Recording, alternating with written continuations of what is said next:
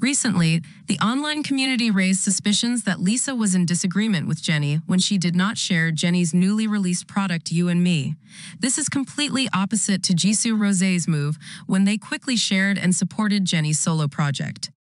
Notably, not long ago, although Jennie went to Crazy Horse nightclub to support Lisa, the youngest member of Blackpink only publicly thanked Jisoo Rosé.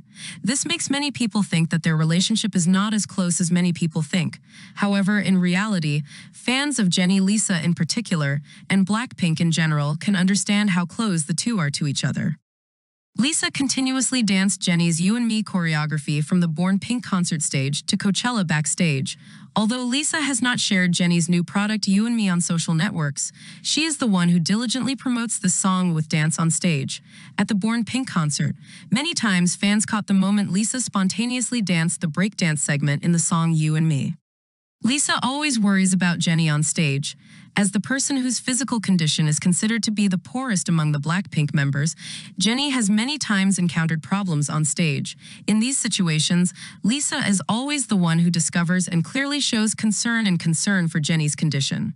Or, like Lisa, she is also the person who always saves Jennie out of dangerous situations on stage, such as tripping or making mistakes on stage.